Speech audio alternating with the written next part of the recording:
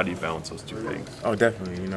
I realized that I wanted to expand my role as well. I just want to, just being, just carrying the ball. I want to be out there running routes and stuff. And even like yesterday, I wanted to go one-on-ones. You know, what I'm saying got a couple of routes in. So, just want to be more, able to be more dimensional. You know what I'm saying? Less one-dimensional, but just have more dimensions about me in my games. So yesterday in practice, I mean, you just jumped out with the receivers a little bit? Or? Yeah, one-on-ones with the receivers I ran, route, so trying to show them that I can be trusted out there running routes. It sounds like you're getting better at that, because what Kelly said the other day was like in training camp it was not so good. Like your receiver skills were maybe not there, but it sounds like you're getting there. Yeah, I'm not worried about that right now. Just it's gonna come. I'm not.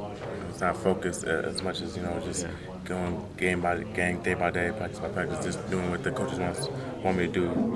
For each game. So I know it'll come like in the off season next year. Well, I know you did that in high school a lot, but was that just more just throw the ball up and I'll get it? And there wasn't a whole lot of like techniques involved. Yeah, pretty much. It was significant enough in high school. It was just my team didn't really have that much talent out there, so I made run goals, stuff like that. Okay. So, I'll work on this stuff. And I'm just